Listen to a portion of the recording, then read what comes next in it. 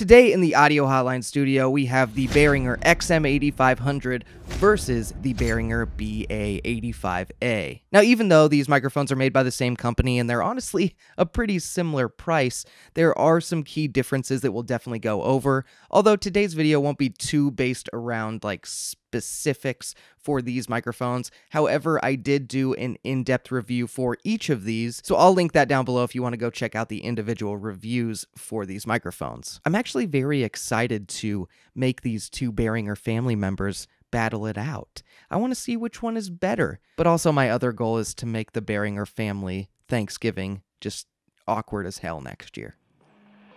Well, let's darken do it.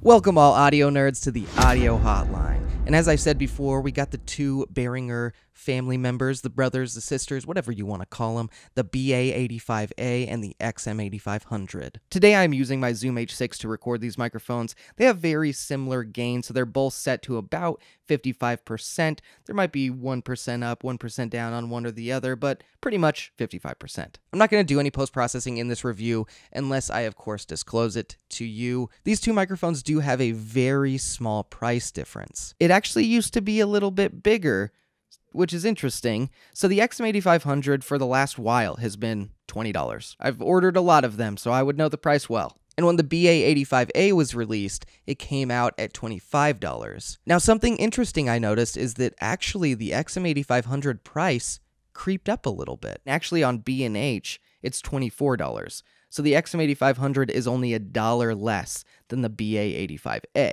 Now, I'm not going to speculate why they did that. Actually, I am. I am going to speculate. I feel like when Behringer came out with the BA85A, a lot of people were like, oh, it's the upgrade to the XM8500. Awesome. But I don't think that's what Behringer was essentially trying to achieve. I think that they were basically just coming out with a supercardioid version of this microphone. But I don't think that they were, trying to make this one obsolete. I think they were just like, hey, here's a different option. Because cardioid microphones may work way better for some people, and supercardioid microphones might work better for other people. So I don't think it was necessarily an upgrade situation as much as it was like a, hey, why don't we put out a budget supercardioid microphone?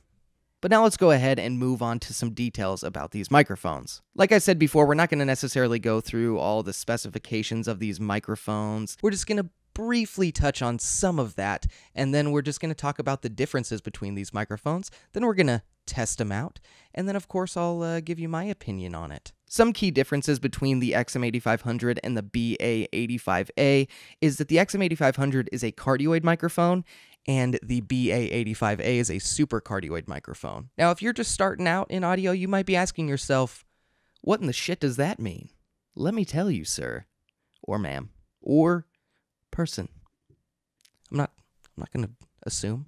I did a little bit, but I took it back. Supercardioid and cardioid are considered polar patterns. Now, cardioid and supercardioid microphones are both unidirectional. That means that there is one part of the microphone that is most sensitive and the other parts aren't as sensitive, unlike an omnidirectional microphone that's sensitive everywhere. The most sensitive part for both of these microphones is the front. That's why I'm talking into the front, and that's why these microphones are angled in my mouth hole. But even though they are both sensitive in the same spot, there are a couple differences in their polar pattern. As I stated before, cardioid microphones like the XM8500 are most sensitive in front, and they roughly have about a 130-degree angle of sensitivity. So that means that 130 degrees from the front of the microphone is going to be the most sensitive part. The microphone goes around and gets less sensitive on the sides and least sensitive in the back for cardioid microphones. Much like the cardioid microphone, the supercardioid microphone is most sensitive in the front as well, but it actually has a 110-degree angle of sensitivity.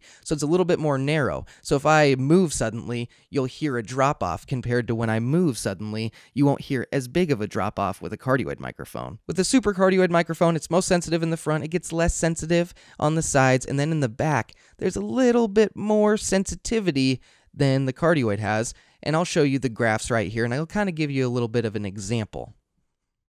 Well, a lot of people might be like, what does that mean? Like, why does it matter? Let me give you an example. If you're a live singer, let's say you have a stage monitor on the front of the stage so you can hear yourself. Maybe you haven't invested in in-ear monitors yet, you cheap bastard. If that happens, if you have a cardioid microphone, the best place to actually put that monitor is directly behind the microphone.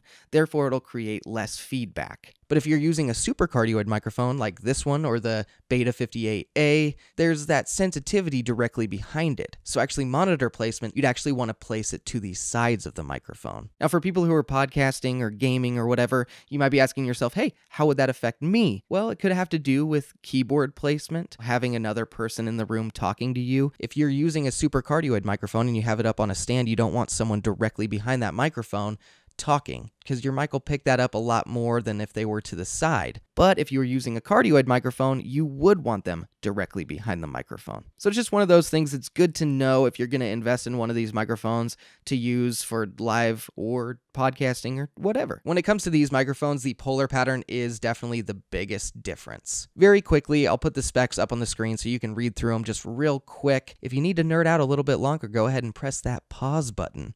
But don't forget to press the play again, player.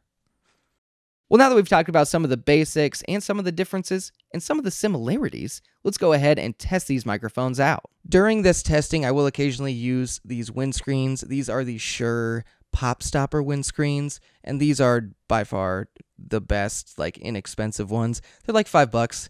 Just spend the extra couple dollars. You'll thank yourself eventually. This one actually doubles as a clown nose, so you even get more for your money. All right, let's go ahead and start by doing a proximity test. I will start with the XM8500 and then move over to the BA85A for all of these tests. When you get really close to the XM8500, here's how it sounds. And when you get really close to the BA85A, here's how it sounds. Now we're getting really deliciously close to these cat fur covered windscreens, and here's how the XM8500 sounds. And really close with the windscreen on, here is how the BA85A sounds. All right, now let's go ahead and do a plosive test. Peter Piper picked a patch of pickled peanuts. Peter Piper picked a patch of pickled peanuts. Peter Piper picked a patch of pickled peanuts. Peter Piper picked a patch of pickled peanuts. All right, now with the windscreen on, Peter Piper picked a patch of pickled peanuts. Peter Piper picked a patch of pickled peanuts. Peter Piper picked a patch of pickled peanuts. Peter Piper picked a patch of pickled peanuts. All right, now we're going to test out these microphones' polar patterns with some white noise.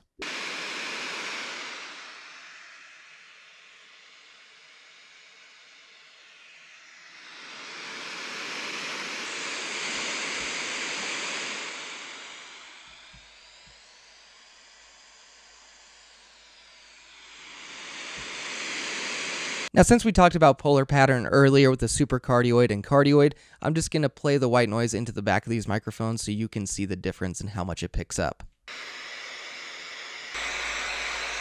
Now, if you're going to type on a keyboard directly behind the XM8500, here's how it sounds. If you're going to type on a keyboard behind the BA85A, here's how it sounds. Now, if you're going to use this on stage and you're going to pass it back in between your hands, you know, put it up on the mic stand, take it off said mic stand, and here's how the XM8500 is going to sound. And if you're going to get a little handsy with the BA85A, here's how it's going to sound. Just passing it back and forth, putting it on the mic stand, and taking it off the mic stand as well.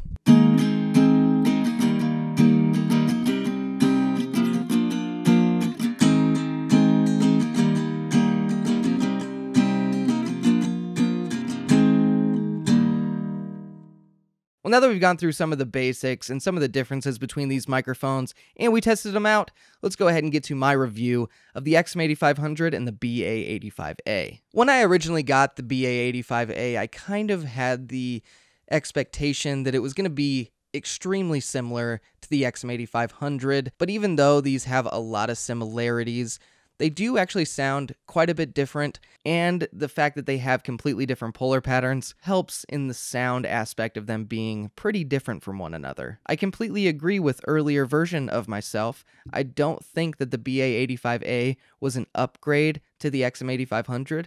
I just think it was a nice addition for people who need, something a little bit different. So it's hard for me to put these up against each other because honestly, I like both of them for what they both are. I really think that they're both fantastic. I will say that I do tend to prefer the cardioid polar pattern more so than the supercardioid polar pattern, but I think both of these are great just in different situations and for different people with different needs. However, when it comes to sound, I think they're both really good, but I will say that there is a frequency in the BA85A, kind of in the mid-range, that really bugs me. Even though it sounds like a bit of a cop-out, and it completely is, I can't really decide which one I like more because I just understand that they're for different situations, and I could see each of them excelling in different ways. So overall, I'm just a big fan of both of these, and I would absolutely recommend both or either.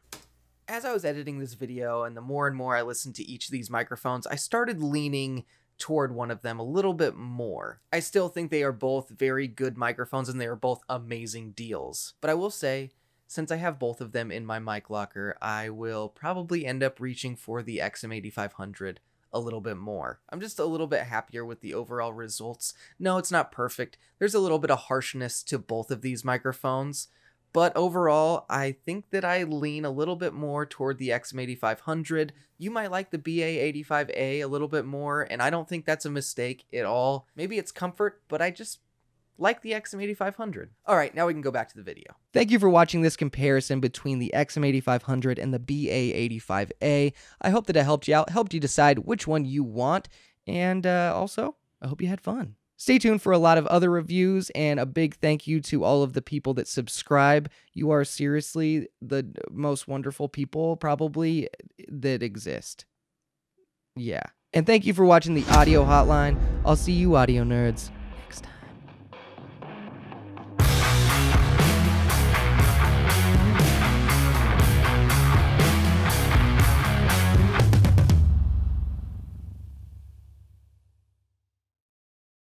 I feel like the goddamn president with all these microphones in front of me.